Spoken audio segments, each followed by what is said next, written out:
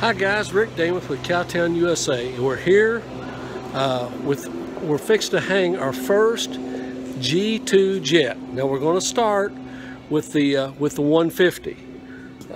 Smudged up here, but this is what we're going to start with, and we're just going to take you through the steps of this, and hopefully it's going to be a wiener. The motor, it's another thing we have to have the boat. We're going to put this 150 G2 jet, the world's first, on the Legend SS boat. Mark Riley is the one that's going to, he's preparing the boat for the motor now. This is going to get really interesting, guys, really interesting. This is an 1860 100 gauge. I mean, this is a bass boat, so we're not building a race boat. So we're going to see how all this comes together. We're just going to walk you through this motion by motion. This is Eddie Dick Horner here with me. He's my head mechanic here at Cowtown USA, the head technician. And we're doing something we've never done before, so this is a little bit of guesswork. We're bringing you guys into this. We're wondering, we've got the pump, the new pump that only fits the G2, so we're going to start with there. We're a little bit concerned about the impeller. We know we've got about 15% more torque on this engine than what the standard engine is. The standard engine G2 is around around 200 pounds of torque. This new G2 150, they bumped it up to about 230. So all this is going to be trial and error. The Mark is preparing the boat. Right now we've already got 175 E-TEC, Evinrude E-TEC on this. This is a G1 series. We're going to move this 175 horsepower on here, and we have to make no modifications at all. The 150 G2, we are assuming right now will work in its place. So this is our next step on the journey. We've chosen Legend SS here at Cowtown. We're real familiar with the boat. It's a really good jettable boat. It's a boat that it's actually a boat that we've done a lot of it, and we can count on this to be consistent. So we put this G2 motor on here, and we're going to know, we're going to see the improvements or exactly what it's doing. Mark's got it unboxed, ready to stand it up here and mount this on the back of this Legend SS boat. That's it.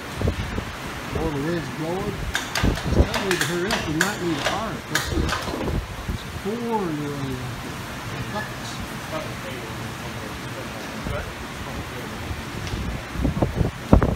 See if we can see it.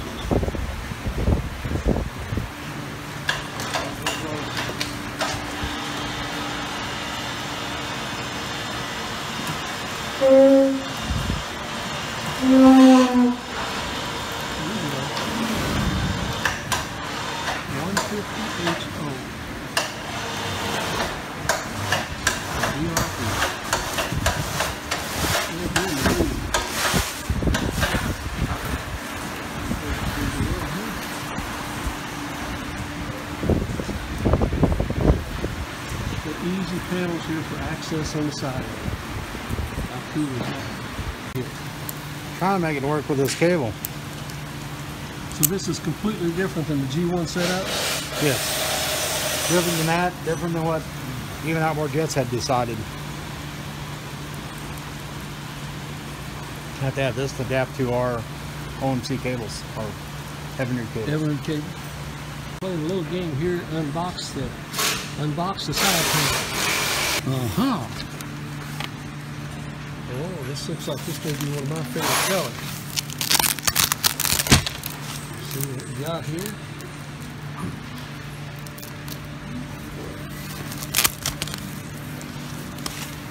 Oh my goodness. Oh my. Oh, look at that. Oh my goodness. Dang, that sucker's going to be pretty. Look what's hooked to this Legend SS 2002 Bombardier Crest 650. Got it all wrapped up here. Got the top off of it, use it for tools. Putting this boat way down there in the lake. I think you might see it. I think you might see it. Anyway, just let you see we're still running this Bombardier every day. We'll pull its guts out, but it stays with us. I'd hook this loaded SS boat. We're the first G2 jet in the world. One of the main differences that we're finding is having an adapter plate that separates the motor, lower unit. Is that what you call it, Eddie? You have an adapter plate that separates the lower unit or the midsection from the jet. And you can see that this is something that's not normally on the jets. It's coming together. It's coming together. So because of the size of the chute, we've had to put, am I right guys, 7 7/8 in this? 7 and 5/8. 7 5/8 cutback, but because of the size of the pump in the shoe, we couldn't put the smaller, we would normally put what in it? 7 3/8. So we're thinking if this was a normal 150, it would turn about 3,000 RPMs with this particular impeller in it. Go ahead, Mark. So we're going to find out, hopefully, in the next day or so. But there it is, guys. The world's first G2 with a pump on the back of a Legend SS aluminum bass boat.